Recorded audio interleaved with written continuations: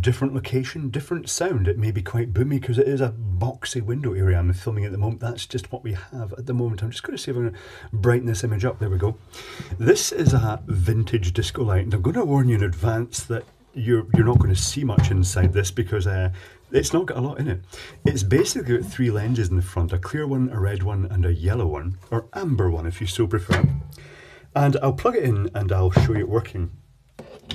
So it's now powered up and it's got beams of light coming out the end. You're not going to see an awful lot because it's at close range. It's designed to work at quite a throw, but it projects your three beams. It doesn't actually go like that. It certainly doesn't go to the beat of the music. It just lights. And I'm going to unplug this now before it gets too hot because it's one of the old halogen type fixtures. So let's tilt it up and take a look at the back where there's a fan running. And it says, do not mount near flammable materials, this is wise. Do not restrict airflow, fan grills, etc. And that was the death of these things, with party poppers and people firing silly string stuff like that. It went in, it got tangled up the fans.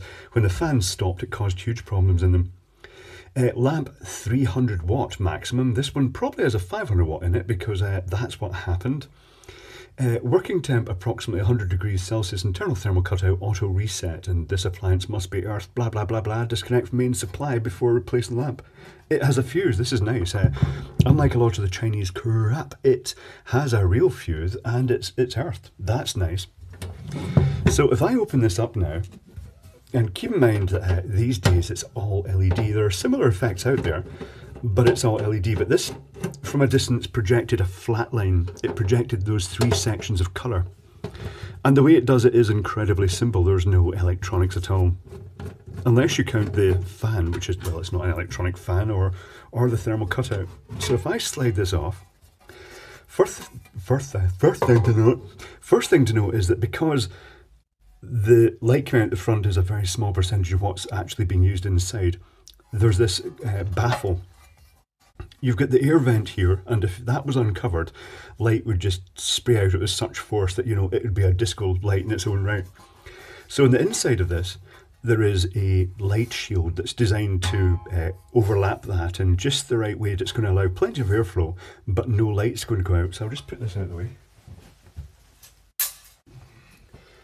The light source itself is a linear halogen lamp inside, and they're using that just as a line of light that then goes through these lenses. Let's see if I can get one of these lenses out. The lenses tend to be held in by metal tabs.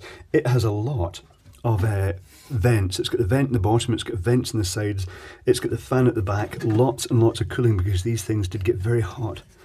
Am I going to be able to get this lens out? Let's see if I can hook my finger around this metal tab and show you one of the lenses. It's just a, there must be a name for that, oval lens. And that's fundamentally it. If I've got a light here that I could shine through that. I don't have a light here that I could shine through it that's handy, but you know, it's not going to do much, particularly at this close range. It was designed to work at a fair distance. So you've got your halogen lamp and you've got the reflector. I don't know why they bothered with the reflector as such. It would almost have been better with a black background, so all you saw was the white line of light. But you've got the thermal cutout here that is on the metal mounting plate, so it's going to cut out if the fan does get stalled, hopefully. It will cut out, and I'm guessing that there's a very good chance that if you just left it running, it would also cut out because these things were not rated for continuous operation. And then it's got a traditional 240 volt fan in the back. Nothing like a low voltage fan or anything like that. Everything is just super simple. Mains come in, goes through the fuse, feeds the fan, feeds the lamp. And the control system would have just been, it would have perhaps been sequenced from a remote switch pack that would have cycled through different effects in the rig. And when this was brought on, it would just flatline the beam out the front, and that was it. Very, very simple effect.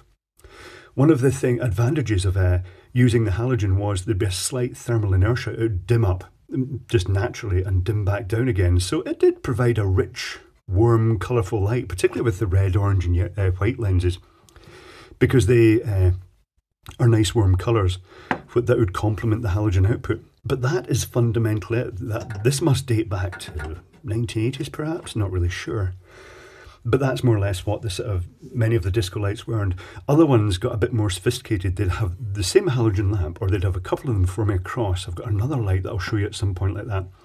But they had it on a geared motor, so the actual lamps rotated with slip rings, so it projected sort of a moving cross. But those things consumed about 600 watts at least, or if the DJs put 500 watt lamps in them, it would be 1 kilowatt the thing would use.